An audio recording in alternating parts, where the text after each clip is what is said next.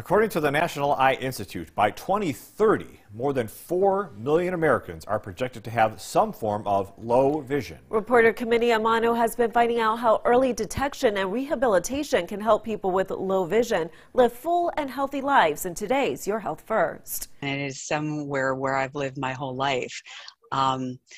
You're not totally blind and you're not totally sighted. And so we find ourselves in kind of this limbo land between those two worlds. Low vision is when you still have visual impairment despite standard eye disorder treatments like glasses, medicines, or surgery.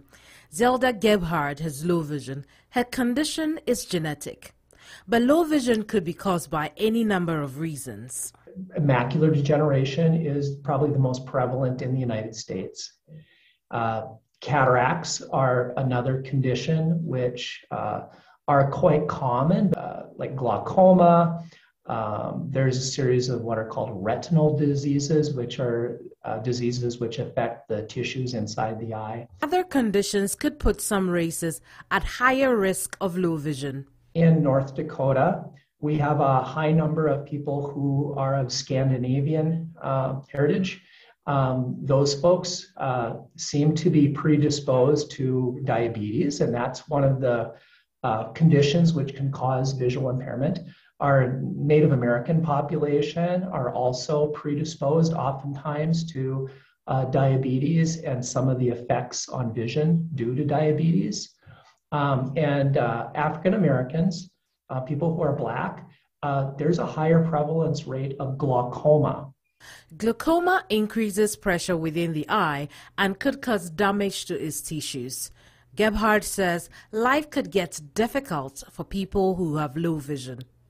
There is a very high percentage of individuals with vision loss who are unemployed, and that's really sad because the ability to see does not decrease the ability to contribute. Gebhard says more employers need to understand that. Organizations like the federally funded Vocational Rehabilitation Services and the North Dakota Vision Services can help people with low vision live a normal life as well as the use of technology. It could be a simple magnifier, or in this case, this is a video magnifier. This one happens to be portable. And to be honest with you, there are apps.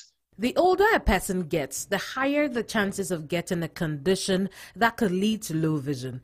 Depending on the type of condition, it could lead to total loss of sight if left unchecked. Reporting in Minot for KX News, I'm Kamini Amano. The National Eye Institute advises people 40 and above to undergo comprehensive eye checks every year. If you think you may be experiencing low vision, speak to your health professional. Stay tuned. Coming up next.